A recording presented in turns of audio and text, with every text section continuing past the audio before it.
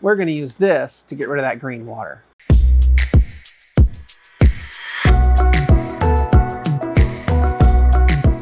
So one day you're sitting in your house, you look over at your aquarium, oh, this green water. What do? You try to figure it out.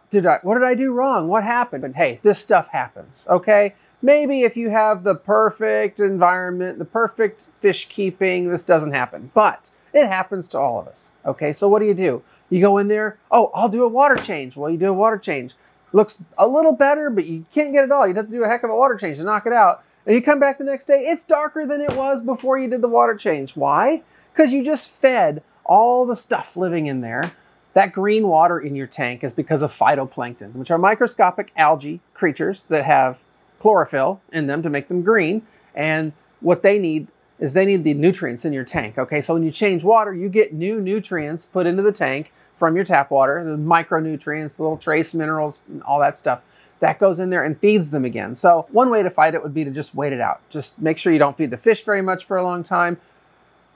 Probably don't do water changes. That's a tricky one, right? What do you do about your fish? Well, you want to keep that down. Good filtration on the tank. Keep changing the filter pad out. Rinse that out. Keep the lights on less per day. Maybe keep the lights off for a couple days. But if you cause all that to die all at once, what could you do? You could crash your cycle in your tank because all those little creatures are dead. They're going to decompose. They're going to generate ammonia, and that's going to maybe overload your biological filter in the tank. So you got to be careful with that. So what do you do with a green tank? I've been able to wait them out before. It can take months. You don't want to look at it like that for months. Everybody comes over. What happened to your fish tank? Oh, what a mess. Oh, you don't know what you're doing. Why don't you sell that thing? I'm sure a lot of people, even for that matter, they do sell their tanks because of this. It happens. They can't get rid of it. They say, I can't figure this hobby out. I'm out. Well, I never want that for you guys. I want you to have success. I want you to do well with this. And heck, why not get multiple tank syndrome while you're at it? I love it. So, but what I've got for you is a way to kill that algae. This is the green killing machine. You could use any ultraviolet light. That's what this is. It's an ultraviolet light with a pump and a light, okay? And you could use different ones. I've used these, and I've used a smaller one of this so far for quite a bit lately. It's been really helping with small tanks. This is a bigger one. This is the 9-watt unit. And this one, I'm eager to see what this looks like inside. And I want to put it on that 20-gallon tank that's just bright green and you can't see the angelfish that are in there. That tank gets that problem from time to time. Why? Well, it's got a bright LED light on top of it and it's sitting in a window. So that's another thing. Make sure if your tanks are in a window, you should block the window out. In my case, I don't want to block the window out. I would like the light. I've only got 2 windows in this room, so I just have to live with it. What do we have inside the box? We have plastic all sealed up. Instructions. Yeah. I may have read those already. Got to open this up.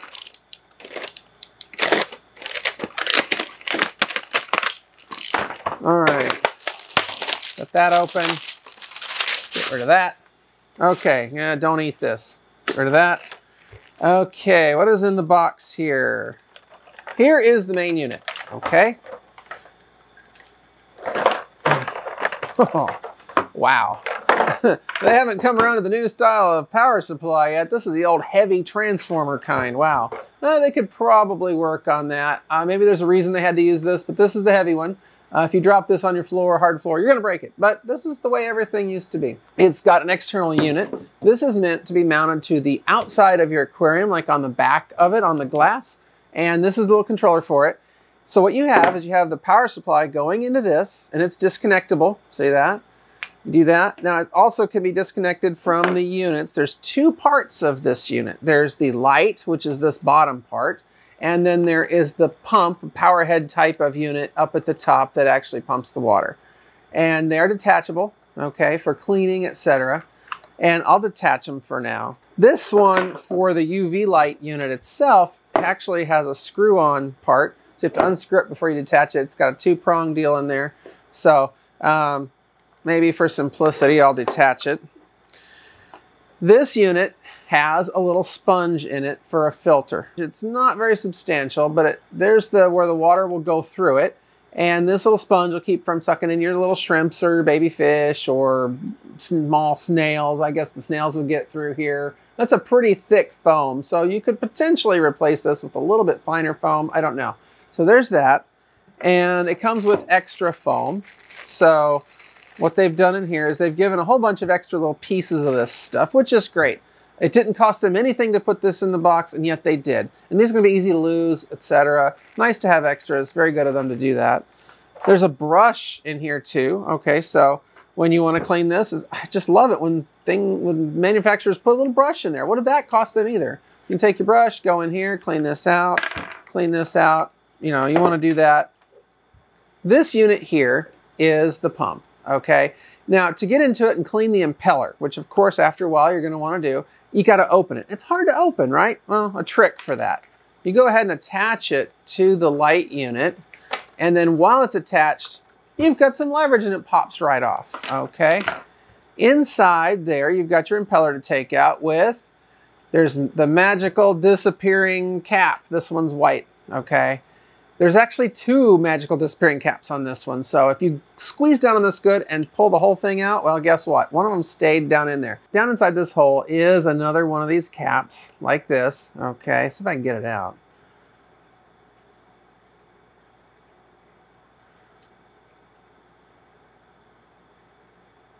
Okay, because it's brand new, that little cap doesn't want to come out. Later, after you've been using it, you may notice that it pops out if you grab the whole shaft and impeller.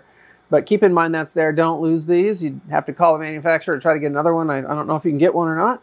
You want to keep that cap on there. So if you got to work on this, make sure you clean the hole down in there, clean this impeller real good, and then put it all back together. And snap this part back on. Okay, I'm going to keep that off there for simplicity. Has suction cups to stick inside your tank. And it has this little outlet here attached like so, like that, and it'll push it in there. And then you can pivot this whichever way you want the outflow for the water is going to go out here. Point that wherever you want it to go. Now the reason that these are separate is because this light will only last so long. It's not recommended to run it 24 hours a day forever, because if you do, it'll probably last you only a few months. And this bulb inside, like any fluorescent type of bulb is what it is, will burn out. And you can't see it because it's ultraviolet. You wouldn't want to see it. It would damage your eyes. It's encased so you can't see it. But what you have with this is on this little controller box thing is there's a little light right here. And as long as that light is on while everything's plugged in and running, if that light's on, it's telling you that this bulb in here is still good. If that light goes off, it's telling you the bulb has failed. And you can purchase just this part of the unit. It's almost as expensive as buying the whole thing, but it's a little less. So you can keep using this because this part here should last for years unless something gets stuck in the impeller, etc. So that is all there is to that. This piece also can come off, and this lets you position this in the tank how you need it. Okay, so if you need to put it this way, you can. You can't put it, I was putting this on backwards while I was showing you before, but you've got to put this way so that your suction cups can go on the tank. Now this will all pivot. Okay, you can pivot the whole thing. You can pivot this thing to, if your tank's not that deep, you have a little bitty tank. I wouldn't put this on a tiny tank. It's got quite a bit of flow. You can turn this sideways to make it, look better. However you need it in your environment, and you can pivot this however you need it. The water level needs to be to here. This is the minimum water level, is at the top of this thing. So make sure this unit is always submerged under the water completely. And this green killing machine, as it runs, what it does is the water circulates through here. It comes in right here and shoots out here. And there's maximum contact with the bulb inside, and that ultraviolet light will kill those things that are living in your water. The free swimming algae, phytoplankton algae that are swimming in your water. They'll get through here. This ultraviolet light kills them slowly over time as they go through here and spits them out, which this does add some load to your tank. So again, you do want to be a little careful with that. You just keep an eye on the fish, keep an eye on the parameters of the water. It's going to be real hard to test your water parameters. Can you test that tank for ammonia right now? Well, I don't know. It's green already. What's the test going to look like? It's going to be green. So that's tough there, but this is just what you have to do to get rid of the green water. So far, I have had no problem with it on my tanks when I run it. It just slowly clears up the water over several days. I try not to feed the fish too much, and things get better. You can also use this if there's disease in your tank. So if you have ick or some other epistolis going on in your tank and you want to give a little boost to the process of getting rid of that in your tank, you can use one of these units and that'll kill those any kind of parasites, whether it be ick, spironucleus, hexamida, all those things that might be in your water. This will help with that. What we'll do next is put it on a tank and set up a little time lapse and see how well it does. Before we do that, if you haven't hit the like button yet, hit that like button. I'd really appreciate it. It helps me out. It helps other people find videos like this. And if you haven't subscribed yet, if you could hit the subscribe button to help you find more videos like this in the future. Thanks. Now let's put it on that green tank. Okay, here you can see the green light is on. I've got this all set up. I've got kind of a drip loop set up here, so if any water were to run down the cord that goes into the tank, that it would drip off and wouldn't go up into this. This unit here is not supposed to be in the tank. Keep this outside. That would not be good to put that in there. So there's what you end up with is the one power cord feeding this through that power supply, comes into this, splits off. One side goes to the pump, one side goes to the light. It's now running. I've stuck my hand in the tank to make sure I feel some water flowing out of the top of it. I've left the filter running on this tank as well. I don't want to turn that off. It's not obviously not getting rid of the green water anyway, so it really should have no effect, but it will help scoop up the dead organisms as they build up. So now we will see, I'll put the GoPro on this and we'll see what this does over the next few days.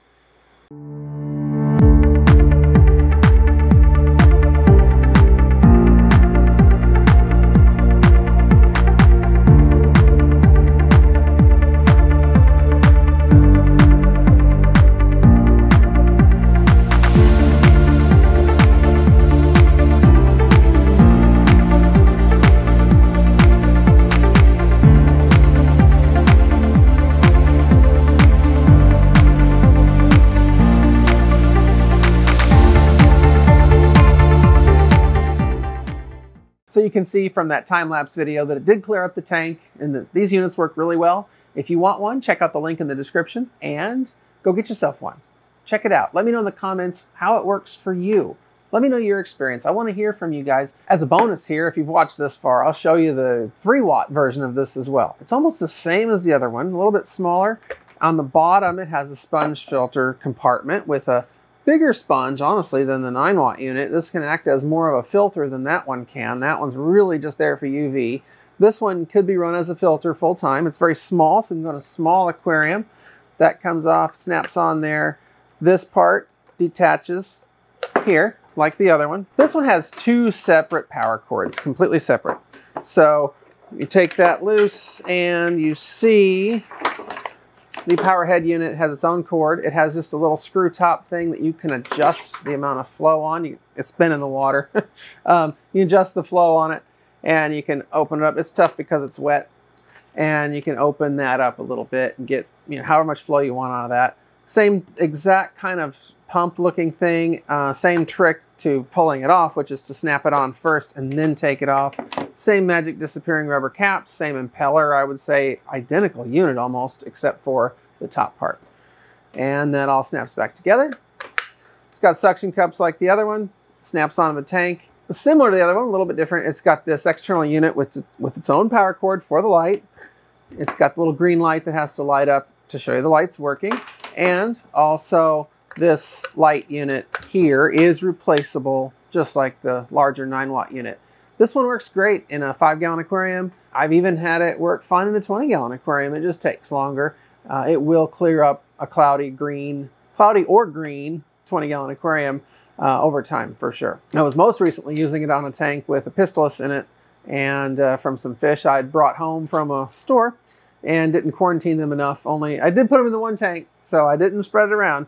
But I did use that to help combat that, and now those fish are doing great today. They also got some antibiotics, which I think was a big part of it, but this kept, no other fish got it, no other fish seemed to get sick in the tank, and it was good in that way. I'll put a link in the description for both of these. You can get them from Amazon, and if you click on that link, of course, you can help support this channel. If you've watched this far, you're dedicated. You're getting through the videos. That's great. I appreciate it, and I really just want to help you guys. That's what I'm here for. My whole point in doing this is to help everybody have a better experience with their aquariums. I don't want to see aquariums at the garage sales. I mean, I do. I want to buy them, but I don't want you to have to bail out of the hobby that way. Please, I want you to have success. I want you to enjoy your fish. There's so much to be gotten from this. It's such a good hobby. There's so much to be learned and so much to do. And it's not easy all the time, so I really want to help you. That's what I'm here for. So I appreciate, there goes the power. Well, okay, well, there goes the lights. Too much air conditioning, too much fish, too much studio lights. The studio lights are on. That one's not. I didn't turn on the other ones. Dang it. Jeez.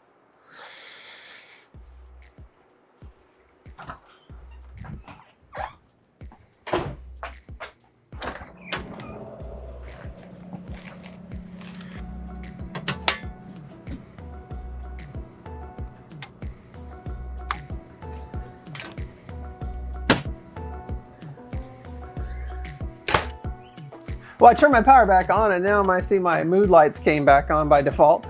Of course, I forgot to turn them on for the whole video. Hey everybody, remember, keep it fishy and have fun. Thanks.